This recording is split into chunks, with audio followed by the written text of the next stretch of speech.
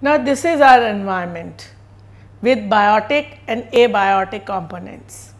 And this environment is like our bank, just as whatever money we earn, the extra money is put in bank and then it can be reused. So, nature or the environment is also like this. It has the great capacity to replenish itself. But what is happening? If that is true and if there are renewable resources, then why are we so worried? Why do we say that there is so much of pollution? There is global warming, the ozone layer is depletion. Who is doing all this?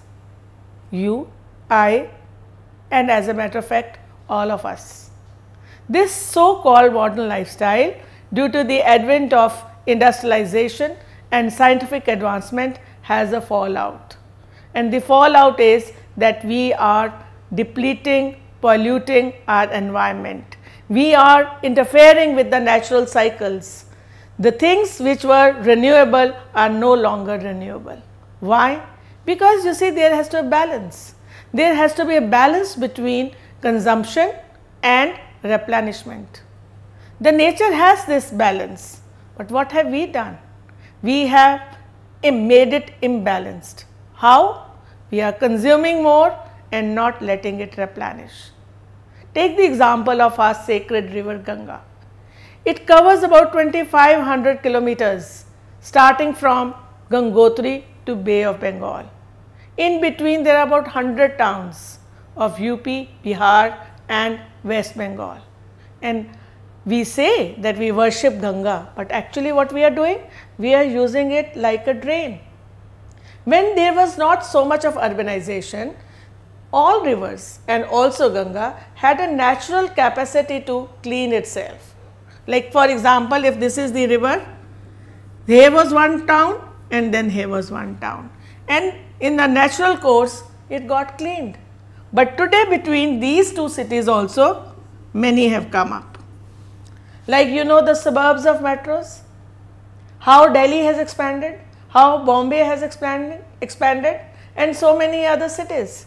As a result, there is not enough time to rejuvenate. Now just imagine if you had continuously had studies, what will happen? You will get fatigued. You always say, I need time for recreation, I need to rejuvenate myself, isn't it? So it is also true for the environment. Environment also needs to rejuvenate itself. So what does that mean? Is it a helpless situation? No, it is not. Because scientific advancement also means that we will review and then change our path. So taking the example of ozone layer.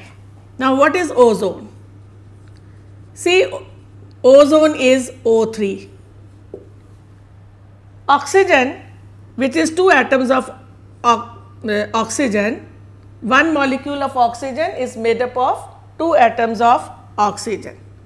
Oxygen along with water are the two most important components for sustaining life. We cannot survive without oxygen. But when this oxygen combines with an atom of oxygen, in the presence of UV rays, what we get is ozone, and this ozone is deadly poisonous. So in the stratosphere, this reaction takes place and ozone is produced, and ozone is poisonous. But that's not all. Everything has a good aspect also. The ozone also acts like a filter. At that level, it can absorb ultraviolet rays and not allow them to enter the earth, and these ultraviolet rays can be very, very dangerous. Now if ozone layer is less or is not there, then what is going to happen? That from sun, UV rays will reach the earth. Here is the filter of ozone and here is the earth. So if this is removed, or you can say this becomes thinner, By dotted line, I am making it thinner. Then what will happen? These rays will reach the earth. And it has been observed that they can cause skin cancer. That is why so much of hue and cry about the depletion of ozone layer. But the question arises, why is it getting depleted? It was there all along. So what has happened now? You see, in the refrigerators or the refrigerants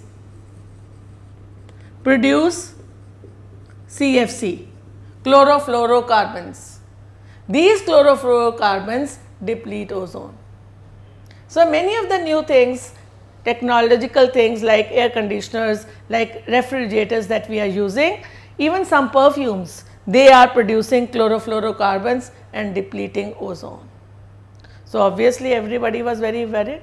So UNEP, the United Nations Environment Project, they decided that we must maintain the level of CFC at the 1986 level, which means we have to take precautions that too much of emission of chlorofluorocarbon has to be controlled so that the ozone layer can be controlled.